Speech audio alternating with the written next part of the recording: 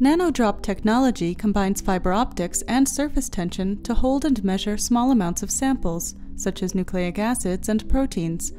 A small droplet of sample is pipetted directly onto the lower pedestal. An upper optical pedestal then engages the sample to form a column.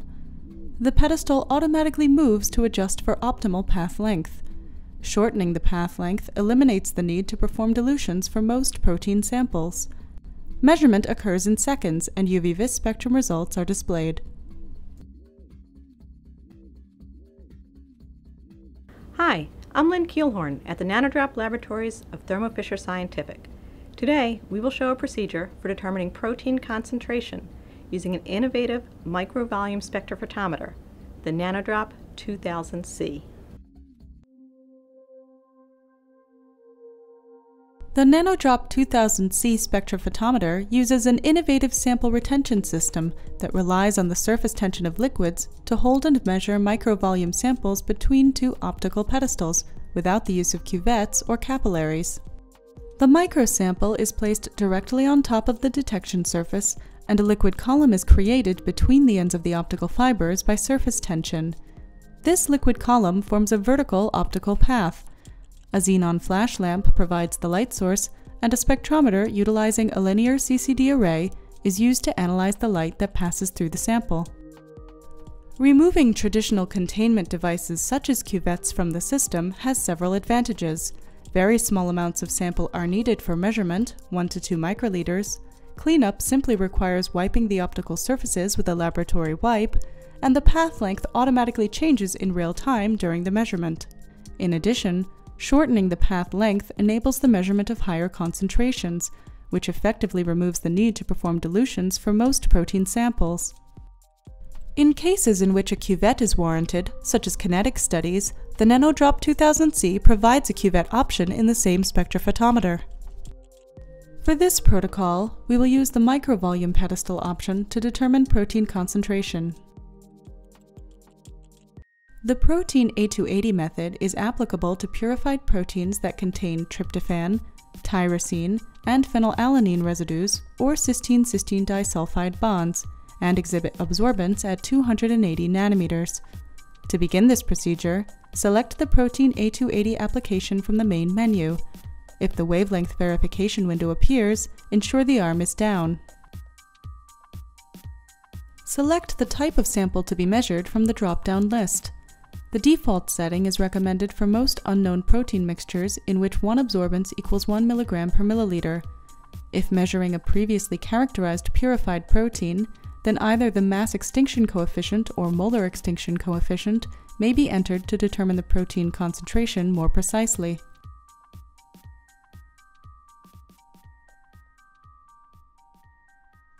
Choose the concentration units from the drop-down list adjacent to the color-coded box.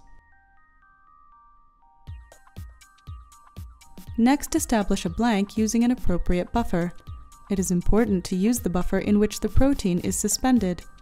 The buffer used should be of the same pH and a similar ionic strength as the sample solution. Due to the variability in surface tension between different proteins, we recommend loading 2 microliters of samples to ensure proper column formation. To load, touch the low retention pipette tip to the bottom pedestal surface while expelling the solution to prevent the solution from adhering to the outside of the pipette tip. Expel less than the full amount of sample to prevent blowout and introduction of bubbles into the sample. Once the sample is loaded, lower the arm. Click Blank. When blanking is complete, wipe the blank solution from the lower and upper pedestals using a dry laboratory wipe. Prior to taking an aliquot for measurement, it is important to ensure that the sample is homogeneous. Mix the sample gently but thoroughly by gentle vortexing using a mid-level RPM to avoid introducing microbubbles into the fluid. Enter a sample ID in the appropriate field. Load 2 microliters of the first sample, as shown previously for the blank. Lower the arm and click Measure.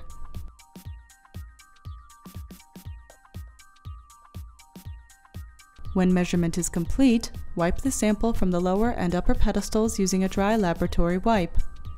Measure all the other samples in the same manner, using a fresh 2 microliter aliquot of sample for each measurement. An ordinary lint-free laboratory wipe is often sufficient for cleaning the optical pedestals between measurements. The only solvent that is incompatible and must not be used is hydrofluoric acid. Solutions and reagents containing surfactants may uncondition the measurement pedestal surfaces over time, preventing formation of the sample liquid column. A flattening of the droplet on the lower pedestal is indicative of the optical surface becoming unconditioned. To recondition the pedestal surfaces, either buff them vigorously using a laboratory wipe, or the preferred method is to use the NanoDrop pedestal reconditioning compound PR1 as directed.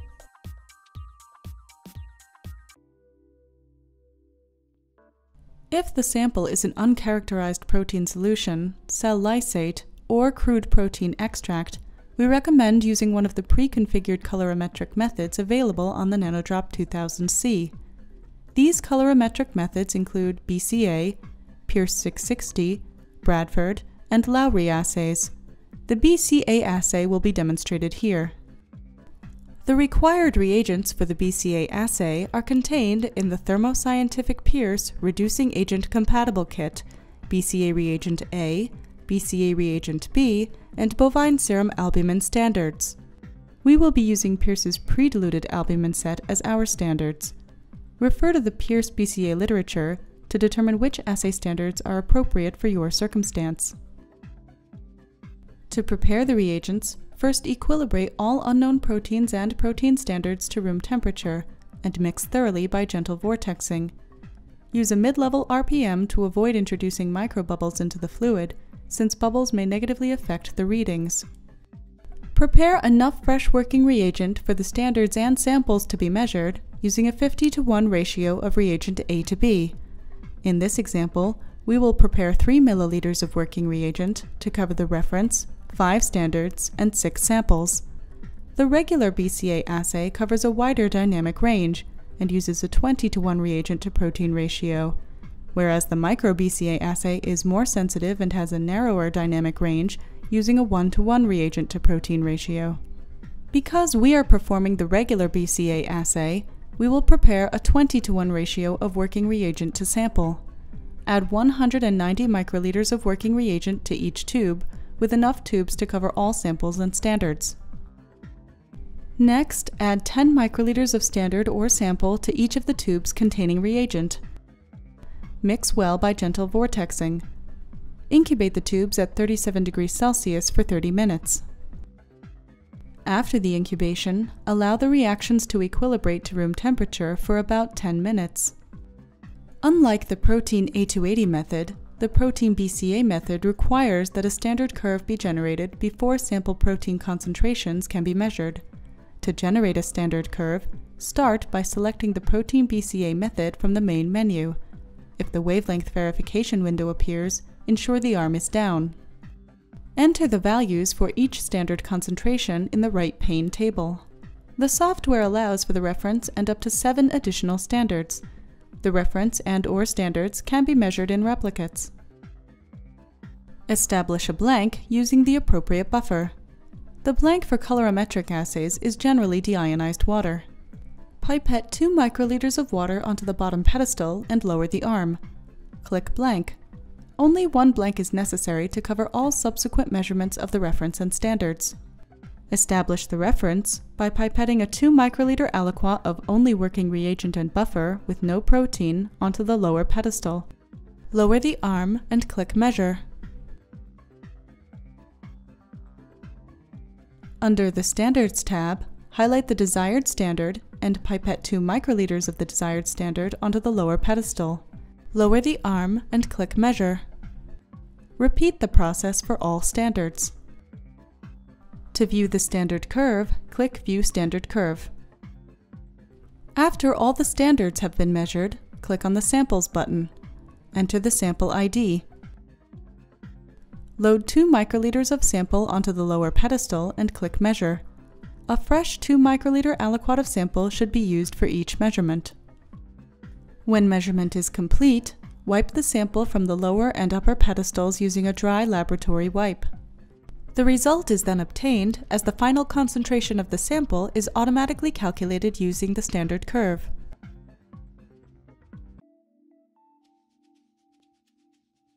We've just shown two ways of determining protein concentration, either by direct A280 measurement or by an indirect colorimetric method, each using the Microvolume NanoDrop 2000C spectrophotometer.